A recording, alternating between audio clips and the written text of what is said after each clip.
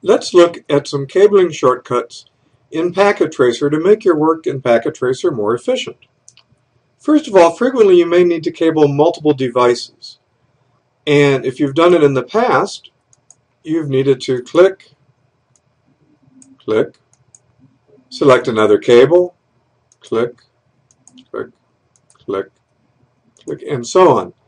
There's a faster way if you know you're going to be using several of the same cables. That is control click.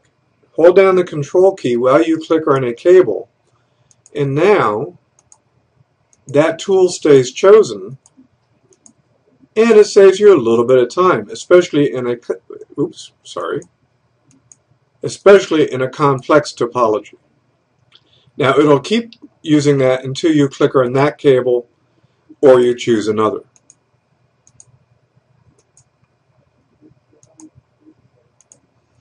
Now another item you frequently encounter in Packet Tracer activities is you may go into a device and discover the command line is locked. Let's take a look at command line is locked. So what you'll need to do is use a console cable. And what we do in this case is we can go from here to here. And now we have a console connection. We can open up our terminal window inside the PC and merrily work away.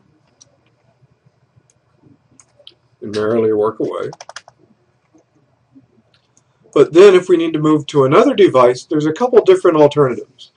One is we can simply grab one of the handles, either the black handles on a console cable or the green handles or red handles on the other cables, to unplug a cable and plug it in to a new device.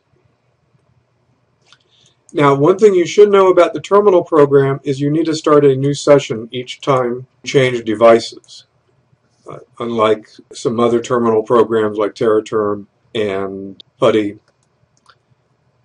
So another alternative, let's move that back to the switch, if your activity allows it, is to add another device.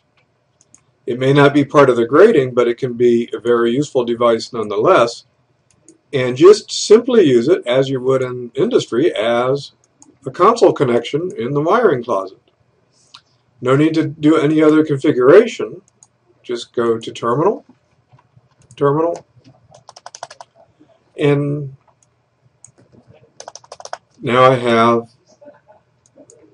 two console connections running at the same time, and I can switch back and forth between the two PCs to switch back and forth between the two devices. I hope you appreciate these shortcuts. Have fun working with Packet Tracer.